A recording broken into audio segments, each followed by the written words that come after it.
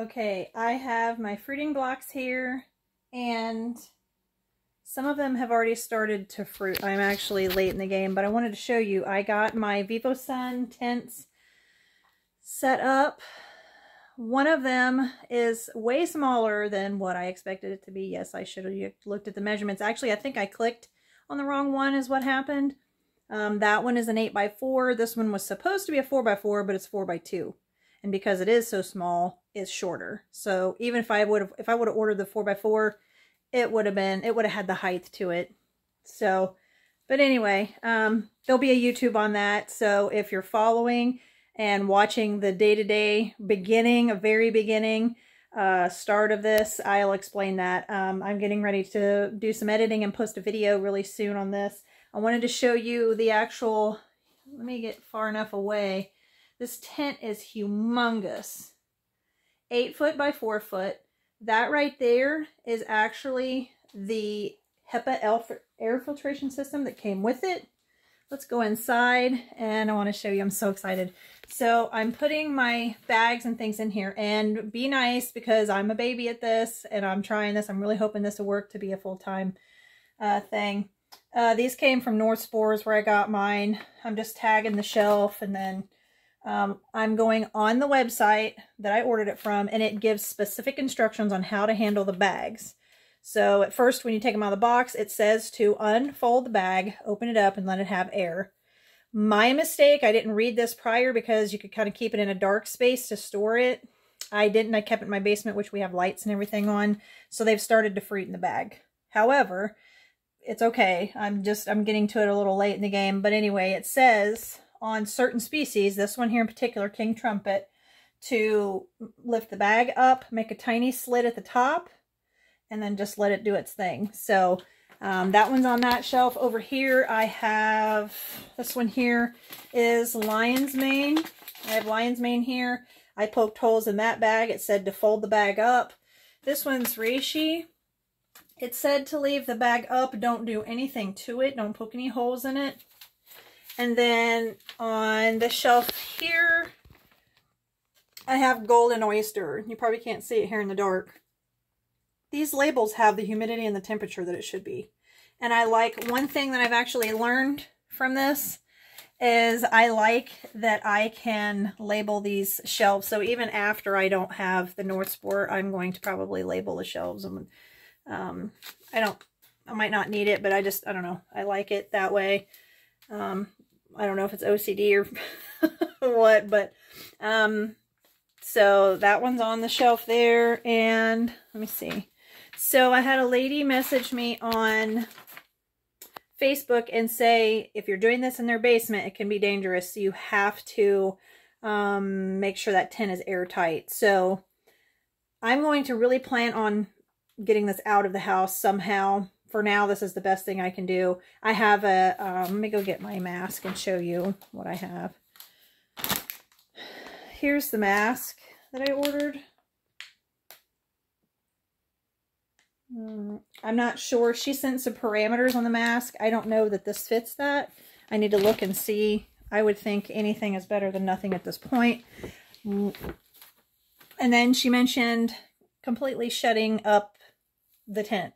So these tents are equipped with tons of holes and windows in them. Whatever they do to one end, they do to this end. So this end has a ceiling and a wall hole.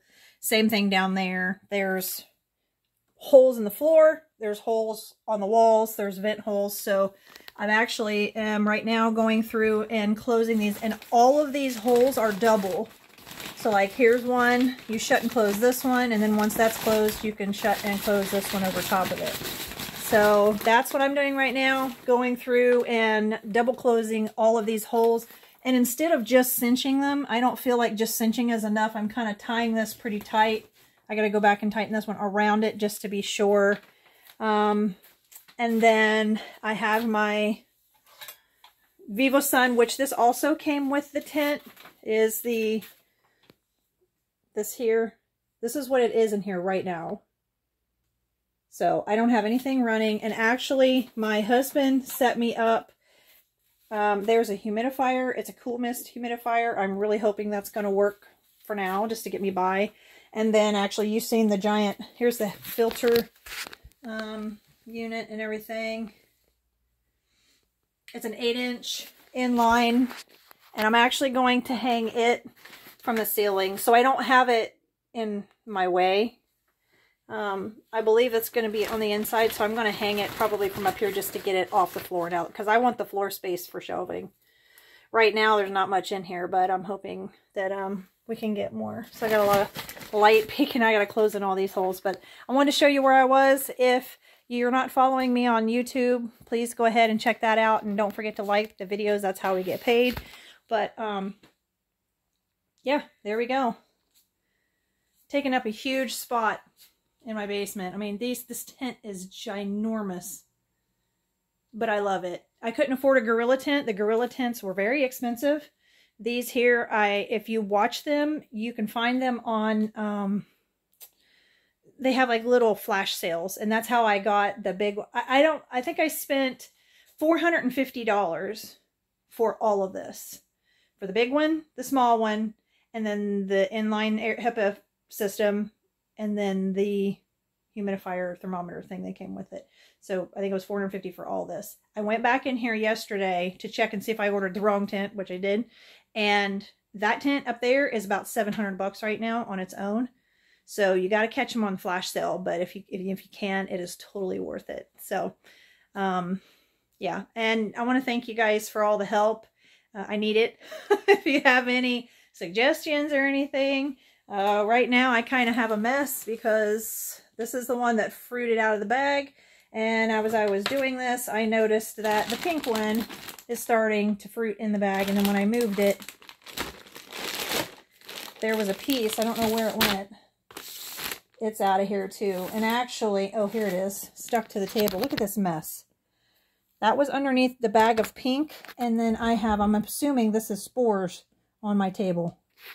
So it's really already starting to take over. So with me being absolutely brand spanking like newborn newbie, I'm excited, but I'm so nervous right now. But I think it'll be okay. I just got to get everything figured out. Now that the tents are up and I have a place to put things, I think it'll get better. So, but please keep on with the information. You can send me any help, would be greatly appreciated. And until next time, thanks.